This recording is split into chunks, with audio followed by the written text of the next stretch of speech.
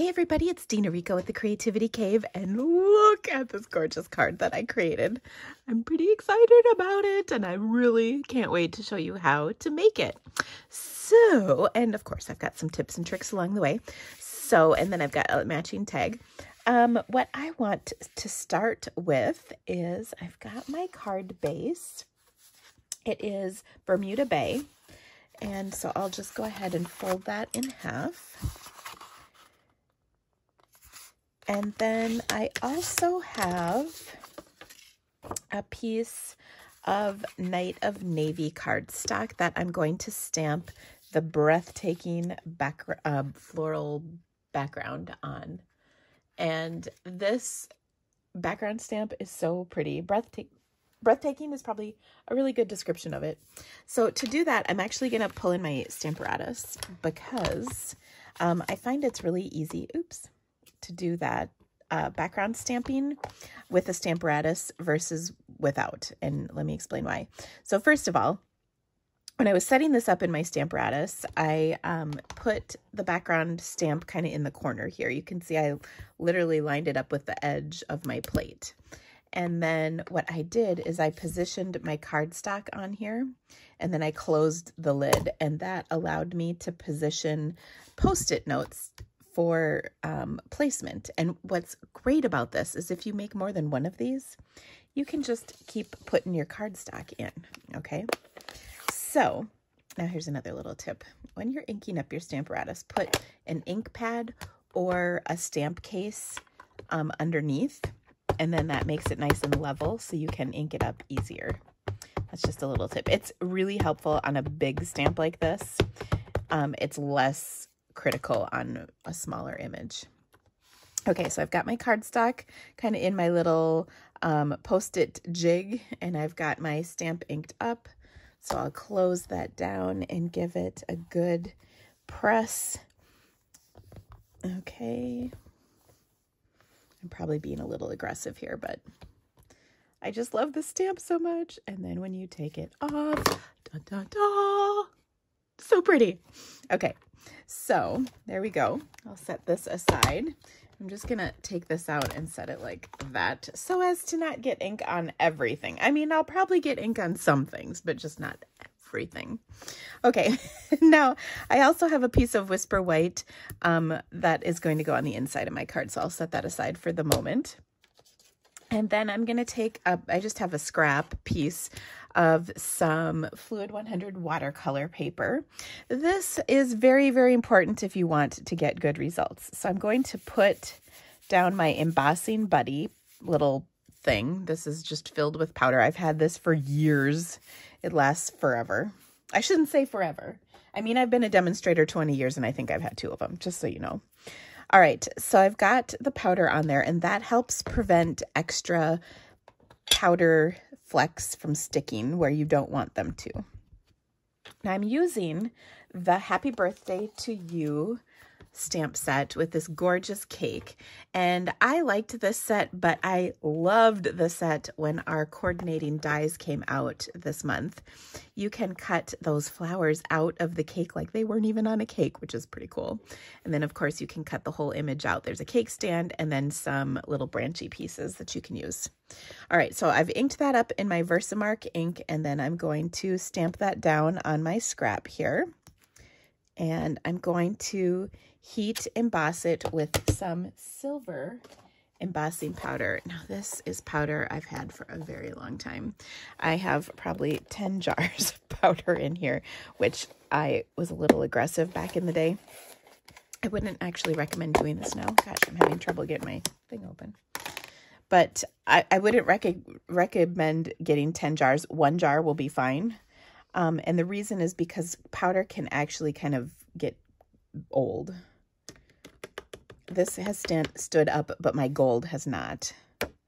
Okay, so I just flicked the excess off, and then we're going to heat it to melt it.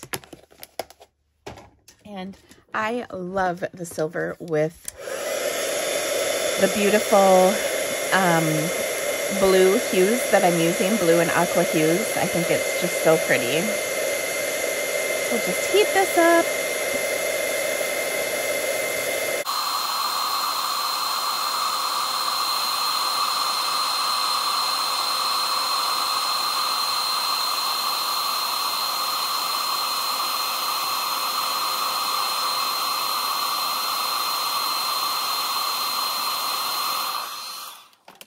Okay, so that looks good.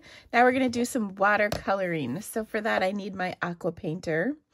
And aqua painters are just the best. It's there's water in the tube. You can just go to town. Now I'm using 3 colors of ink today. I've got some soft Seafoam ink. I've got some Bermuda Bay ink. And then I also have some Night of Navy ink to all coordinate. And I'm just getting the water flowing through my aqua painter here. There we go. It's much better when there's just a little water going on. Okay, so I'm going to start by coloring in my leaves. And there's a whole bunch of leaves on here, so you just want to try and catch them all. And then we'll come back and color the different parts as well. I kind of like getting these done just because, you know, it's nice to start somewhere. And then the other reason is because we can let the leaves dry, and then we're going to color the centers of the big flowers. Okay, so that looks good. I will take and use my Bermuda Bay now. And for this, what I want to do is have some nice dark color kind of at the center of each petal, and then I will kind of blend it out towards the tip of each petal. So we've got dark areas and light areas on here. Now the beauty of watercolor is you can do like just about anything with it. You don't have to be perfect. You don't have to be professional. But when you use the watercolor paper, it makes a tremendous difference in the overall look that you're able to achieve. It's really, really helpful to have watercolor paper. It will not work on regular white cardstock. You can get away with shimmer white. But personally, I prefer watercolor paper. It's just so much better. It's created to handle lots of water blending of color, and being able to fix mistakes if you make them. So many reasons to love watercolor paper. It is a little more expensive, but you tend to you don't use it like you do like white. I've never made a card base with watercolor paper, so you use smaller pieces of it, so it goes a long way. Okay, so you can see I'm taking that dark area and just blending it out light. Sometimes you can get rid of the ink that's on your brush and then just have clear water to blend, and then you get those nice light areas. I'm not afraid to leave white spots on my flowers if necessary too. That's okay. And then you can just add more color in if you want. Whatever your heart desires, you can do when watercoloring. So that's kind of the fun of it. But I really just like having that center nice and dark. And then blending as needed. Okay, so that looks pretty good. Blend that just a little bit more up there so it's not so striking. Okay, now what I'm going to do is take and use some Night of Navy. Now this ink is so pretty. We're going to use it for the little, I want to say balls. I don't know what these are. You know, the little branchy things. Right here. Whatever you call those. And even put it up there in the little buds. I was probably supposed to be turquoise, but that's okay. All right, so that looks very nice. And then we're going to kind of carry that look through by coloring the cake stand as well. So I'm just going to use my watercolor brush to color my cake stand. Now I'm going to laugh for just a second.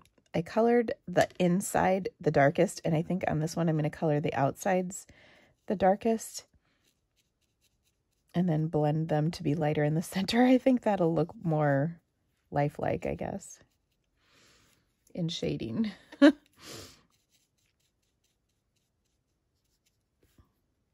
I think it does look better when it's dark on the edge.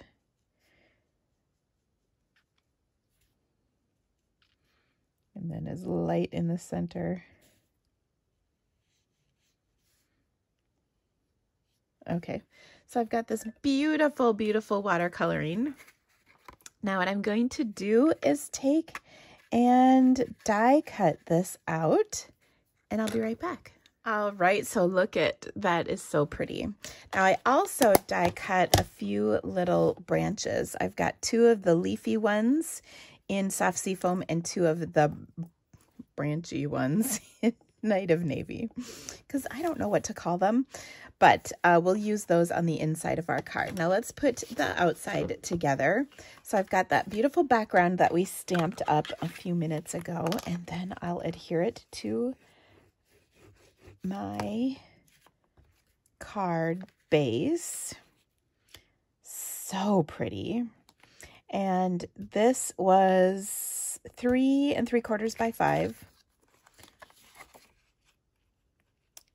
And we're going to put it on straight just for you guys, because I like you.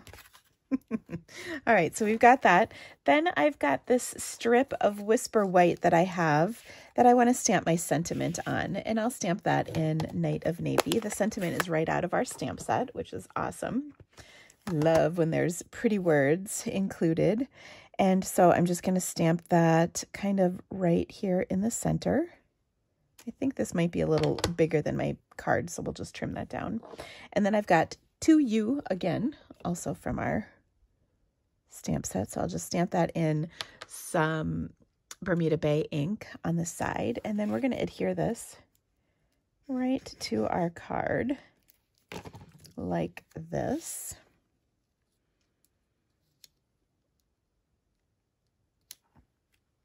Okay, and like I said, we'll trim those ends off here in just a moment. And then I'm going to take and pop up my cake because it's just so pretty. Oh my gosh, I love it. So we'll put, I mean, this is a fancy card. We went to a lot of effort, so we're going to put a bunch of dimensionals on here. I think the fancier the card, the more the dimensionals, right? I like that idea. It's worthy of all of this dimensional use. That makes me think of the Seinfeld. I know I'm dating myself here a little, but do you guys remember the sponge-worthy episode of Seinfeld? Oh my gosh, that was so funny. Okay, so there we go. We've got that on there. So pretty. Now, the great thing is this is just so, the coloring is so pretty. There's not much you need to really do to embellish it. You could add some things to it if you wanted. I didn't do much just because I really liked how this turned out on its own. Now on the inside of my card, I'm going to do a little stamping as well. I'll take, excuse me, another strip of paper, and this time I'm going to stamp Celebrate. We'll just put that kind of right in the center here as well. And then above and below the Celebrate, I'm going to add these cute little leaves. So I'm going to put, actually a glue dot might work really well.